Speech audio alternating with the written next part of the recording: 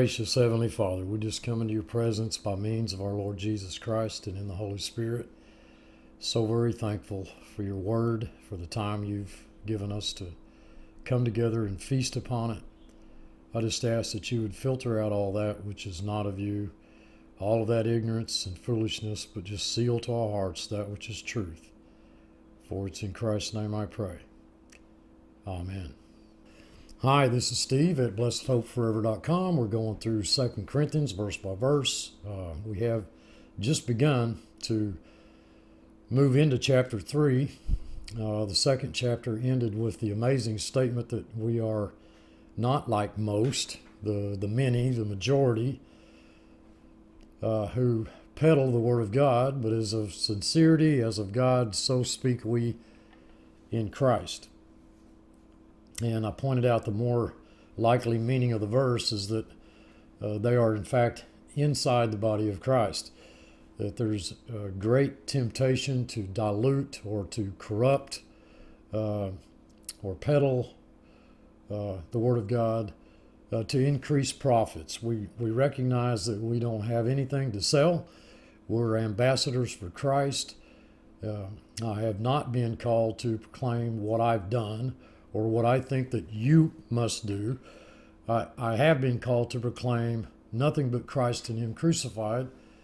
We're not ambassadors of ourselves. We are ambassadors for Christ, and our witness, our testimony, our lives is Christ. The verse says, as of sincerity, the root of the word is sunshine, and it seems to me that that which differentiates the one who is sincerely proclaiming the Word of God from the one who's peddling the Word of God is our being willing to submit ourselves to God, to yield ourselves unto God as those who are alive from the dead. I don't think there's anything in the verse to indicate that those who peddle the Word of God may not in fact do some good. I'm absolutely positive that the Holy Spirit works in the presence of error. And it would be foolish to conclude that there is a service someplace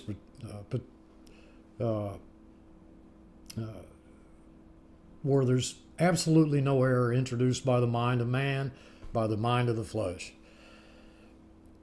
Now, of course, the Holy Spirit works in that situation. I'm persuaded pretty heavily that the Holy Spirit has called His own in services that are led by servants of the devil. We shouldn't be surprised. We are told in 1 Corinthians, don't be amazed, for Satan raises messengers as ministers of the gospel of light.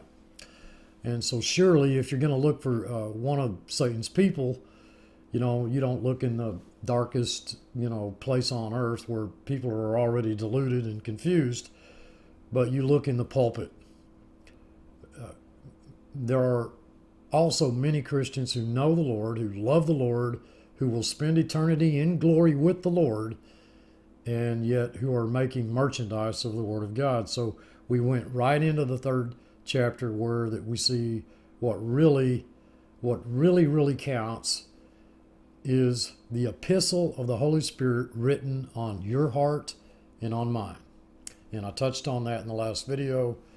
The interplay between those who teach and those who are taught. The great evil that ought to concern you is not whether or not you work on Sunday, but whether or not the Word of God is taught properly, honestly, openly, and that there's not deception in the things of the Spirit. I think God would infinitely rather have you deceived about what day the true Sabbath is, rather than he would about the truth of this book. True ministry is not based on how well we clean up the old man. We don't need those kind of letters of recommendation. What really counts is what's written on the heart. I'm going to focus a lot on that. You look on the outward appearances. That's all you can see. But God looks on the heart, and you, the text says, are an epistle written not by the pastor, but by the Holy Spirit. Verse 3, you're not written with ink, not But, but with the Spirit of the living God, and as the Holy Spirit writes on my heart, so he writes on your heart, and what you and I can write with pen and ink is simply the appraisal of outward appearances. That's not important. And so we come to the paragraph that begins here at verse 4. Verse 4, I believe most pulpits today conclude that when it comes to effective ministry, that the end justifies the means. I'm not saying every pastor believes that, but the end justifies the means, that souls are being saved, hearts are being touched, lives are being led along in the Lord. Therefore, some of the techniques that are used are surely justified. Now, I don't believe in that. The end justifies the means. I'm going to go down and I'm going to rob the First National Bank of whatever, of $1 million, and I'm going to give it to the China Inland Mission. Every penny of it. I'm not going to keep any of it for myself. If I go to jail, so what? If I can just get one soul in China, saved, I figure it might be worth what, 10, 20 years in prison? 10 years in prison for one soul. That seems like a fairly good trade to me. Just take that $1 million, and we now have we can buy a radio station. We can broadcast to 100,000 souls or more, hearing the gospel every day. Surely 10 to 20 years in jail would be worth that, even if I got caught. And you say, but Steve, robbing a bank is wrong. Robbing a bank is a crime. And I agree. I would have to agree with that. I have to argue that deceitfulness, when it comes to what and how we preach, is a far worse crime than robbery or murder or anything else. Dearly beloved, I think that we should be much more concerned about what that kind of deceit does, both to us and our listeners. God struck Uzzah, Nadab, and Abihu dead, but he didn't strike David dead, who committed murder and adultery. So I don't see God moving against murder. I see terrible things. I see Peter saying, Lord, let's build 3 altars, one for you, Elijah, and Moses, because y'all are all equal, you're all gods. To me, that was terrible blasphemy. I can't imagine anybody out there listening to me saying that if I robbed a bank and I gave $1 million to some big missionary organization, that they couldn't do good with it. Boy, I think they would. Wouldn't one soul, folks, one soul be worth that effort? And if you want to make it honorable, well, okay, I'll go confess to the police. I did it. Now, boy, you can't hardly call me a criminal. I mean, they'll just put me in jail, and I'll be there for, 10, 20 years. I don't know, maybe more. Or maybe not very long, given the times we're living. And I'll be praising the Lord that I was instrumental in the redemption of 10,000, 50,000, 100,000 souls. So it's my personal conclusion that the end does not justify the means, and I don't know of a better illustration to get that point across. God does not need me conniving in methods in order to get something done for him. It is the Holy Spirit in our text here who writes this epistle, the very one we're studying, in our hearts. It is not written by tables of stone. That's law. And I see the following chapters addressing this crucial issue of law versus grace when it comes to the subject of ministry.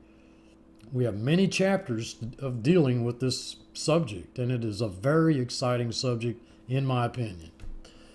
If you remember 1 Corinthians chapter 1, unto the church of God which is at Corinth, to them that are sanctified in Christ Jesus, called saints, with all that in every place call upon the name of Jesus Christ our Lord.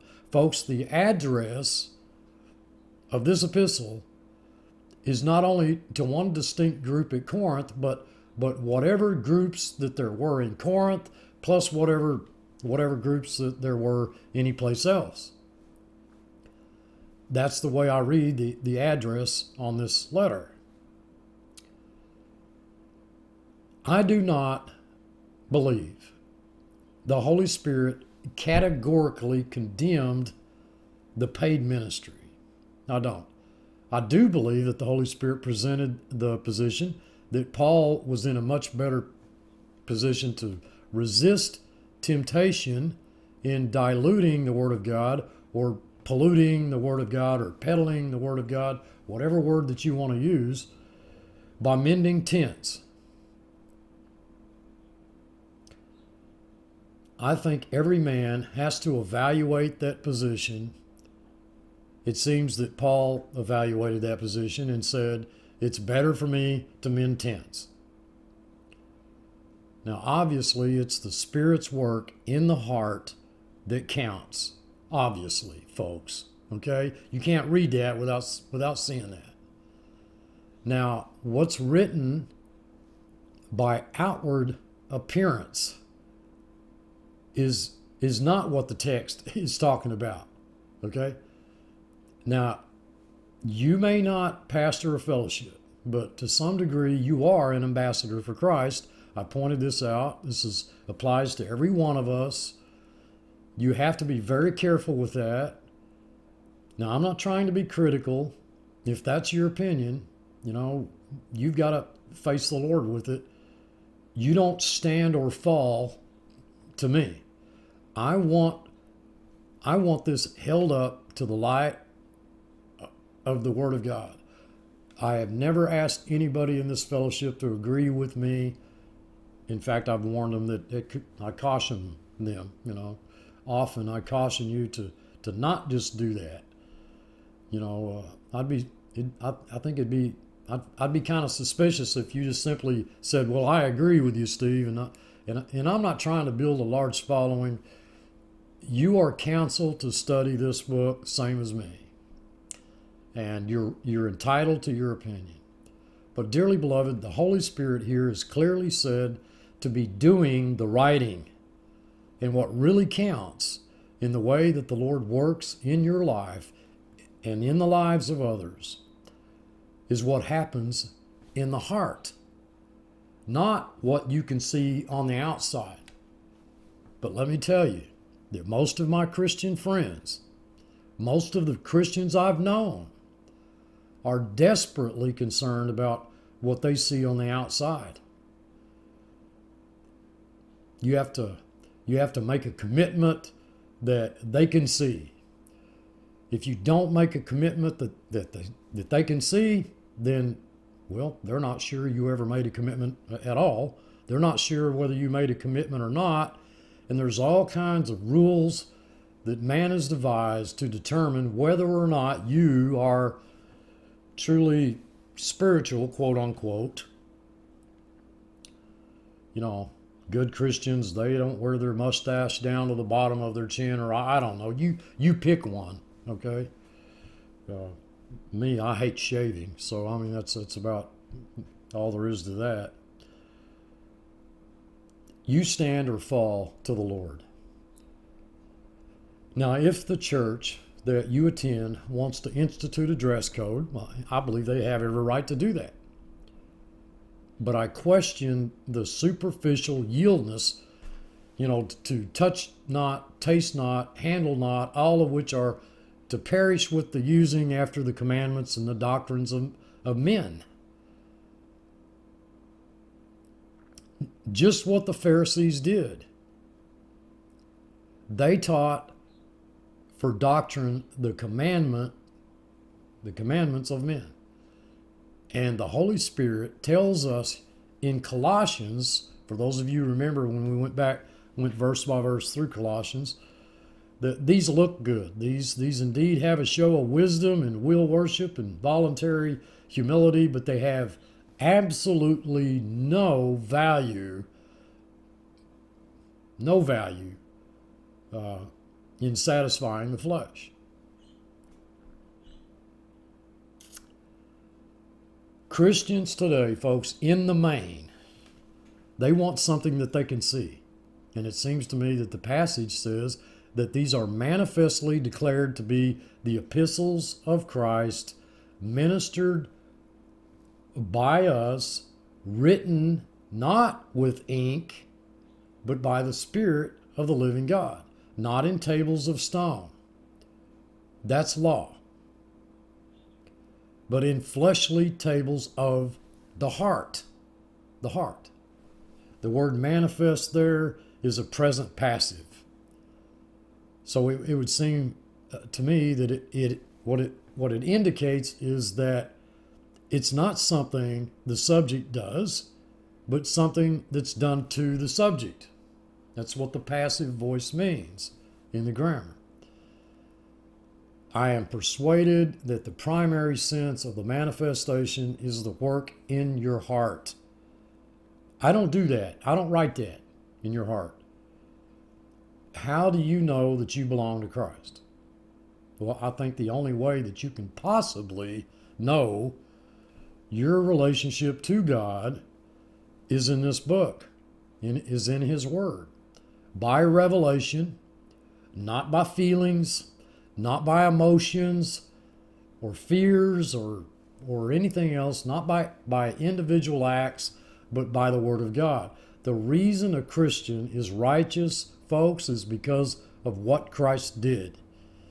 That is why you're righteous. This ministry believes that redemption is by grace, that we do not gain heaven by service. The truth of the matter, whether you want to believe it or not, is that you don't gain heaven by service and you don't lose heaven by lack of service. You know, if you're going to glory, well, you're going to glory because Jesus Christ died in your place. You know, there are many pastors who wouldn't dare. I mean, they wouldn't even think of telling you that you go to heaven by works or that you go to heaven by service. And yet, many of them infer that in the very message that they teach, in the very thing that the message that they believe is correct, you know, that heaven is your choice, that life and service is your choice. And I have to come to the conclusion that the many who corrupt the Word of God here in this passage are those out of the body of the redeemed. It's not talking about non-believers. You know, it may not be your view, but that's the view I hold.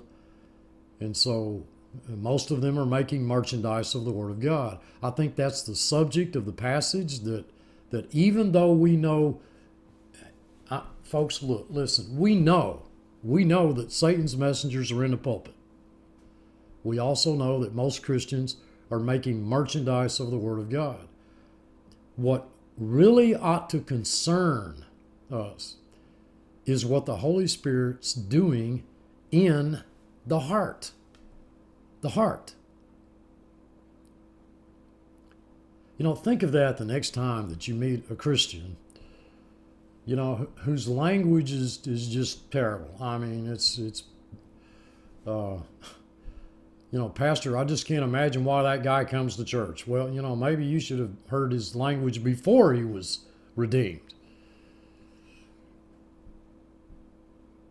You know, Christians seem to find it so easy to pass judgment on somebody, you know, based on what they hear him say or on what they see him do or not do, when, folks, they can't see his heart.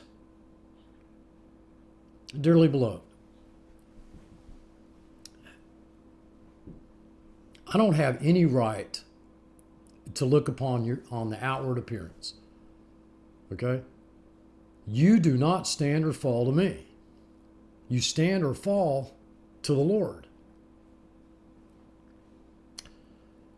Verse 2, we read that you are our epistle, having been written, that is a perfect tense. That's with the result, it was written with the result that you stand perfectly written for all eternity in our hearts. Known and read of all men. And I believe that all men means, well, just means just what it means. All men. And that's a little tough, that verse. You got to kind of wrangle through that, the all men part. You know, the text says, known and read by all men. Well, what does that mean, all men? I do not believe Christ died in the place of the ungodly, as many Christians do. His death for us in our place was substitutionary. However, the word does say that he is the Savior of all men, especially those that believe. And if folks, if you don't understand what deliverance is, the difference between redemption and deliverance, then you've got a little bit of a problem. If you say that there's a verse that says, well, Christ died for all, then I have to say that all are going to heaven. If he died in the place of all, then all have to go to heaven. Okay, they just have to. And I can't say that. I do not believe that Jesus Christ died in every man's place. I do believe that Jesus Christ removed Adam's transgression. That's what the text says in Romans. We saw that when we studied through Romans. He removed Adam's transgression for every man. That's why he's the deliverer of all men. He delivered every man from Adam's transgression. He particularly delivered those who believe. So I'm saying that the epistles of Christ, written not with ink, but in the heart, by the Spirit of the living God, is something that I know every day. I don't know whether you do or not. I trust you do. I can't look on your heart. I can't judge that. I don't believe that it's my right to count subscribers. It's not my right to count sheep. I am certain that many hundreds of years ago, I'd have probably counted Saul of Tarsus, the servant of the devil. I'm pretty sure of that. And I would have thought that the greatest thing that could happen to the Christian community is the death of Saul. Of course, I'd have been wrong. You know, because the truth is that God had separated him from his mother's womb and called him by his grace to reveal his son in him. But I didn't know that. I didn't know that before. But I do know that now. I do know that now. I hope you're getting the point here. All I'm suggesting is that the present passage is a constant activity of the Holy Spirit in the heart. And I'm simply suggesting to you, I believe that's my heart and Paul's heart and your heart. It's the Holy Spirit that seals truth to your heart and mine. And I'm simply suggesting that our present passage here is referring to the work of the Holy Spirit. Not my work, not your work, not anybody else's work. And it's something that's constantly there. Constantly there. As it was in the case of Paul, you know, where I would have wanted to stone him. I mean, you know, I don't think Stephen Sewell is known and read of all men yet, okay? But I believe he will be. I think that will be manifestly declared. But even now, you're reading my heart and I'm reading your heart. I would prefer to say the Holy Spirit is writing in your heart through me, and the Holy Spirit is writing in my heart through you. But I do not believe, I don't believe that's known and read of all men yet. Or you could take the other position that many take, and that is that the all men could mean everybody at Corinth. Many take that position. known and read. You know, the read is a perfect passive. The known is a present passive. So maybe the all men there is the all at Corinth. I don't know. I'll leave that up to you to decide. And that leads directly into the 4th verse. I'm going to try to quickly go through this chapter. I hope I don't blow through it too fast. But you can pause, play back, whatever. And such trust have we through Christ toward God. Now, trust is the word pisteuo. There is in your translation. I mean, faith. But the word trust there comes from the root python. Persuade is the word.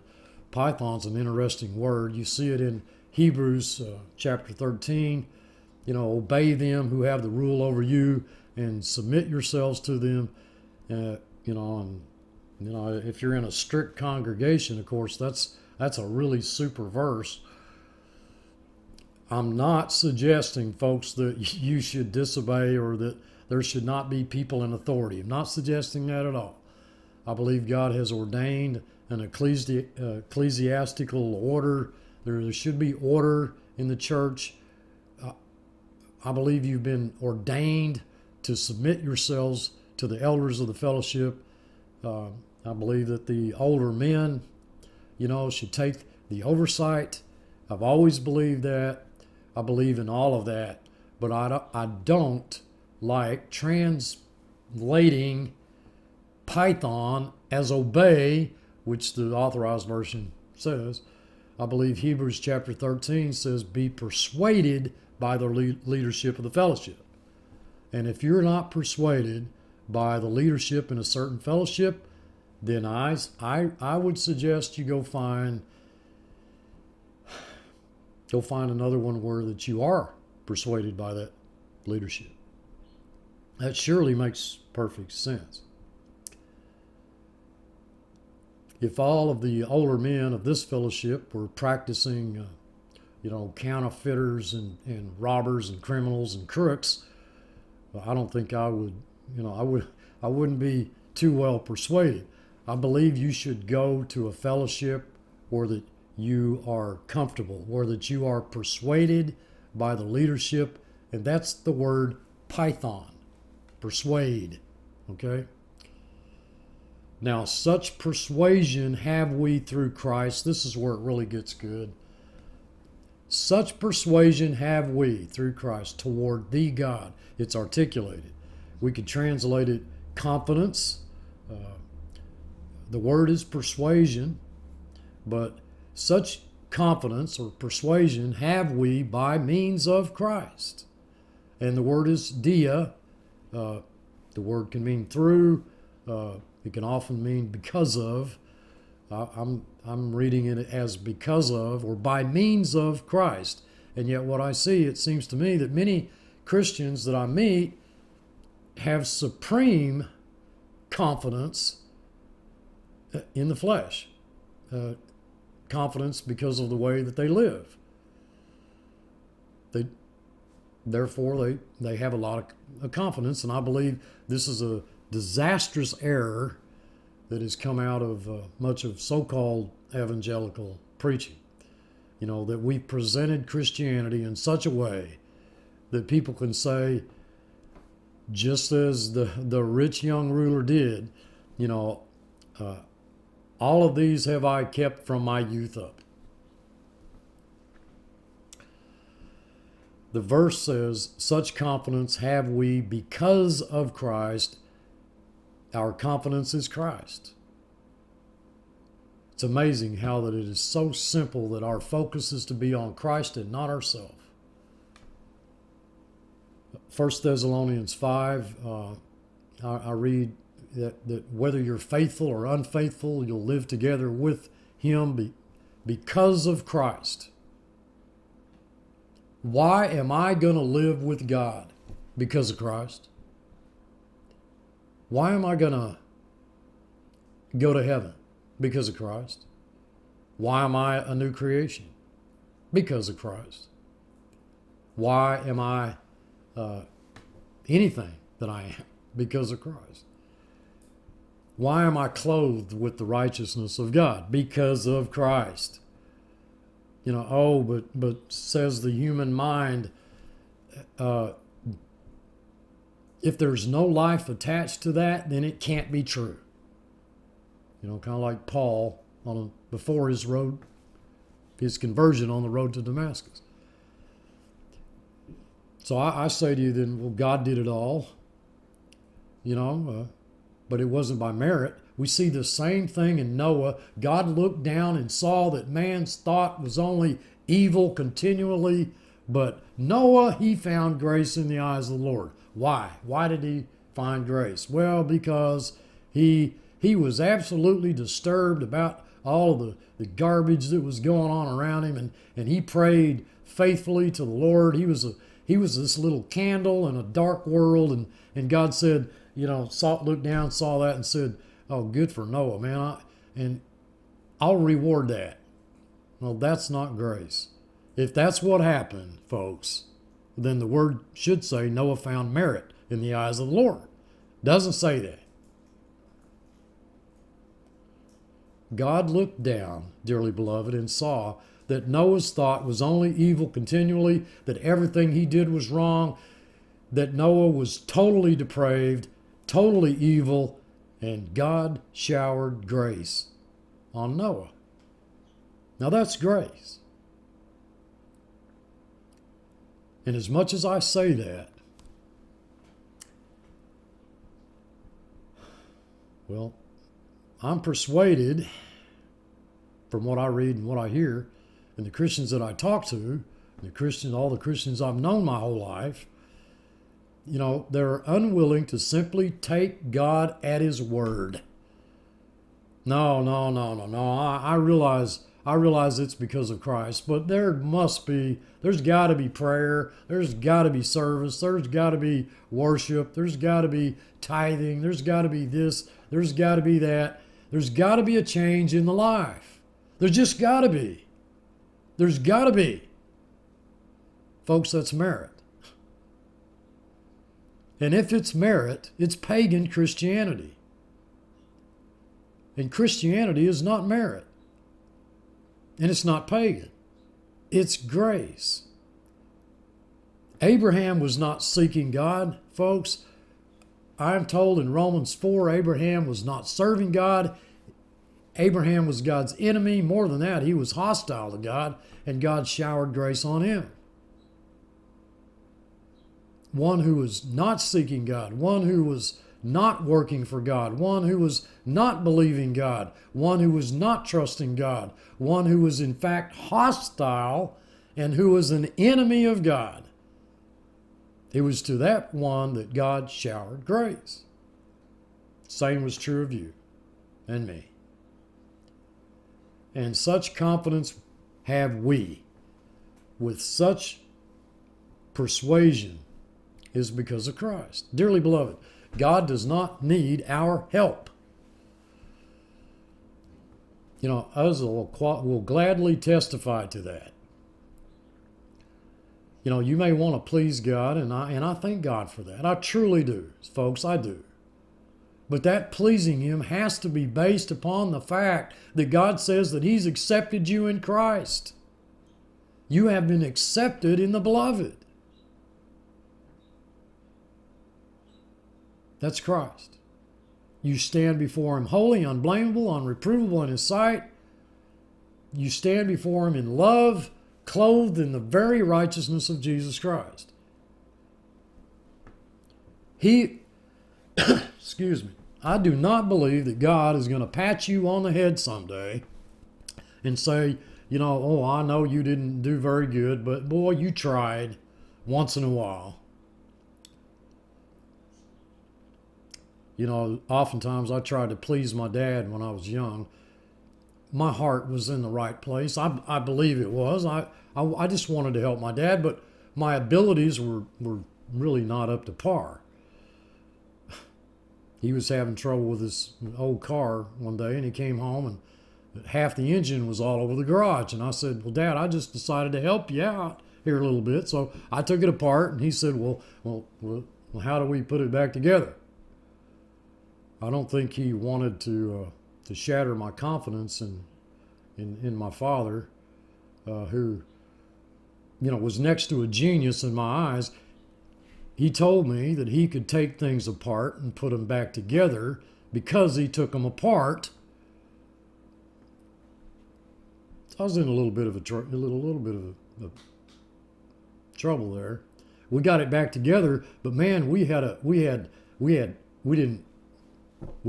think we had parts left over all over the place. But by some miracle, the car ran, but some parts laid around the garage for years. Somehow or other, we seem to have the idea that God's going to appreciate the fact that we tried. The world says walk so that you'll be. God says walk because you are. It's really that simple, folks, and that is what is so amazing.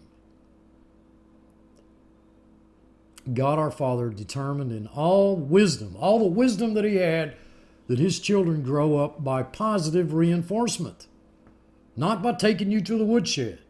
Now, and I don't know why any Christian would not like that. Not by law, but by grace. The problem is that the devil stepped his big foot into that word grace right from the start, where that most Christians today think grace is something that God's people earn. It's amazing how they've convinced them of that. You know, they may not come right out and admit that, but they've watered down its meaning. You know, a guy emailed me here not too long ago, you know, and he said, you know, you have to admit, Steve, that there's a great difference between the person who tries to obey the law and one who doesn't. And I said, I don't see that difference in the Word of God at all. You know, there may be a difference in the eyes of the state of Oklahoma. You know, the judge in the court of Oklahoma may say, well, you know, at least the guy tried. You know, I don't think God suggests in any place in his word that there is merit for trying. He that is guilty, folks, if you're guilty in one point of the law, you're guilty of all of it. The law kills. It is the Spirit that makes alive. Why do I have confidence before God? Because of Christ. Not because I tried, not because I did anything, but I have great confidence because of the finished work of Jesus Christ. And our verse says, we have that confidence toward the God. In fact, the verse says, and such supreme confidence have we by means of the Christ toward the God.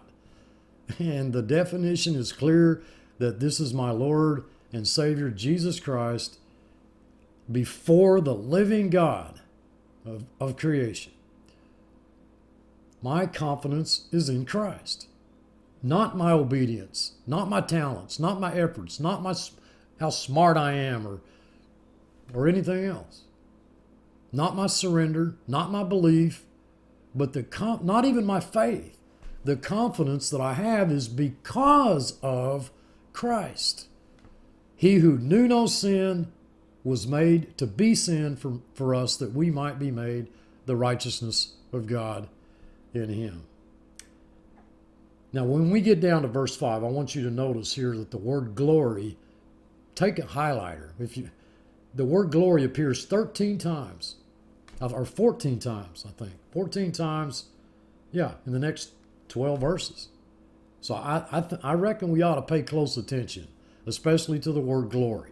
And this is where it really gets good. I love this, okay? Verse 5, not that we are sufficient of ourselves to think of anything as coming out of, the word is ek in the Greek, out of ourselves, but our sufficiency is ek, out of God. Verse 6, who also hath made us able, that is, qualified, ministers of the New Testament. Grace qualifies you, not law. Of the New Testament, New Covenant. Not of the letter law, but of the Spirit, for the letter kills, but the Spirit gives life. In 1 Corinthians, we saw that the strength of sin is the law. In Romans chapter 7, but now we are delivered from the law, that being dead wherein we were held, that we should serve in newness of spirit, not in oldness of the letter. That's what we read in Romans. The word glory is the word doxa in the Greek. It literally means exercising personal opinion which determines value. It's like, here's a hairbrush of mine. To me, it has greater value than other combs or brushes. You know, it's what you consider something's value or worth to be. That's literally what the word means. It denotes you have a good opinion. It's something that has worth. And so as we read this, keep that in mind. Verse 7, but if the ministration of death written and engraven in stones was glorious, in other words, if it had value, so that the children of Israel could not steadfastly behold the face of Moses for the glory of his countenance, which glory was to be done away. Verse 8, how shall not the ministration of the Spirit be rather more glorious? More glorious. Okay? It has more value. For if the ministration of condemnation be glory, much more doth the ministration of righteousness exceed in glory. For even that which was made glorious had no glory in this respect, by reason of the glory that excels. Verse 11, for if that which is done away was glorious, much more that which remained is glorious. So my question to you folks would be, just how much value or worth do you place on the New Covenant, the New Testament of grace, as opposed to the Old Covenant of law? Because God says here that grace exceeds the glory of the Old Covenant, which was law. Okay? Dearly beloved, I read the heart of God in those verses, beseeching us to make a proper personal estimation of the value of grace in your life.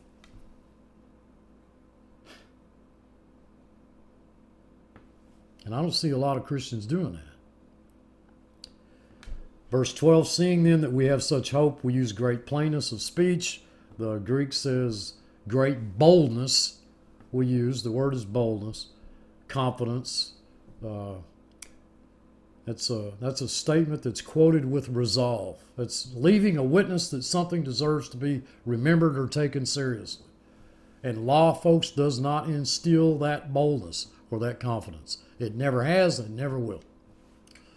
Verse 13, and not of Moses, which put a veil over his face, okay, that the children of Israel could not steadfastly look.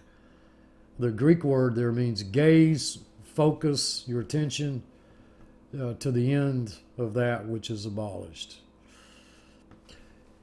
Think about it. Moses, he had a personal encounter with the living God on Mount Sinai that left his face shining with what was obviously a correct estimation of God's glory, okay, or value, all right?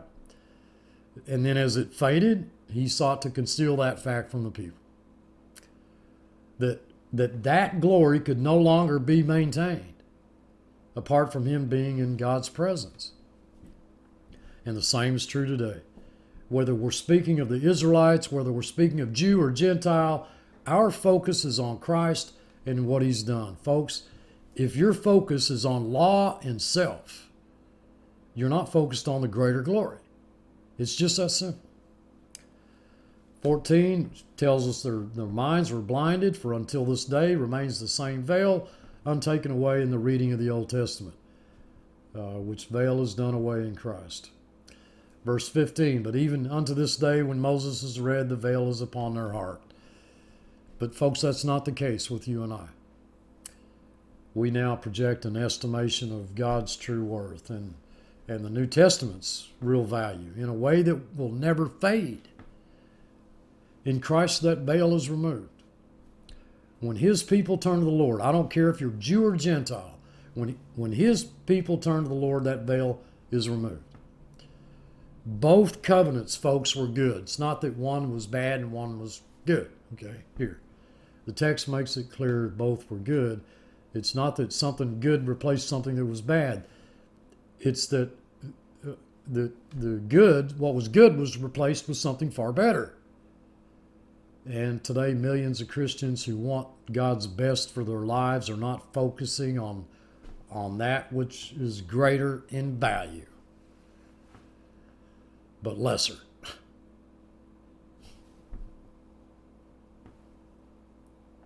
And that's just sad. This is what God wants us to know in a very real, experiential way.